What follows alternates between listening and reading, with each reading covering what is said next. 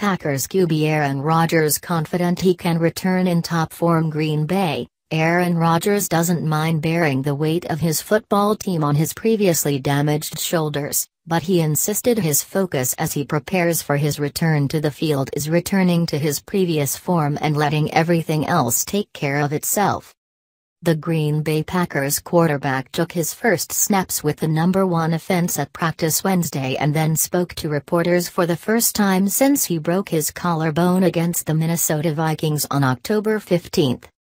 The Packers, 7-6, have almost no shot at the playoffs unless they win their next 3 games, starting with the Carolina Panthers on Sunday in Charlotte. Rodgers' return gives them a chance, but nothing is guaranteed. I think there's an expectation of the way I play on Sunday and how I'm going to play, Rodgers said, surrounded by reporters at his locker. I enjoy those expectations. I enjoy meeting those or exceeding those. That's what it means to be a leader in this locker room and the quarterback of this team. Hopefully, it gives a lift to some of the guys, but I'm not coming back to save this team. I'm coming back to play quarterback the way I know how to play it. Rodgers said his intention all along was to play against the Panthers in Week 15. He underwent surgery October 19 to have 2 plates and 13 screws inserted into his right collarbone, which broke when Vikings linebacker Anthony Barr drove him into the turf at US Bank Stadium. Having broken his left collarbone in 2013, Rodgers had a pretty good idea what was ahead of him, but he said he was determined to be ready to play as soon as he became eligible to come off injured reserve. He said he was able to take his rehab to the extreme because of the careful watch he was under. It's a long process, Rodgers said. It's tough mentally. You have to just kind of attack the rehab every day. That's why I thank these guys, doctors and trainers. They allowed me to push the limits every single day on what we should be doing, and always allowed me to do as much as possible without putting any risk on it. There were certain timetables we had. Throwing it at 4 weeks, and moving around and doing the lifting on schedule like we did, those guys were great. Rodgers said his strength and flexibility came back quickly. He worked hard on his cardio and stayed as close to the quarterback's room as he could so he was able to stay in tune with what the coaches were doing with backup Brett Hundley. Once he could throw, the progress he was making became evident to his coaches and teammates. Last week, he became eligible to practice under injured reserve rules and it was obvious that he was throwing with no discomfort or decrease in arm strength. I think like any injury there's thresholds you have to get over and the symptoms that each injury presents, Coach Mike McCarthy said. He was able to clear each hurdle earlier than the norm. His rehab process was very fluid, very clean and it's put him in this position today to get ready for Carolina. The final step was getting clearance from his doctors. Team physician Patrick McKenzie was the point person for obtaining opinions from orthopedic specialists around the country to determine if it was safe for Rodgers to play.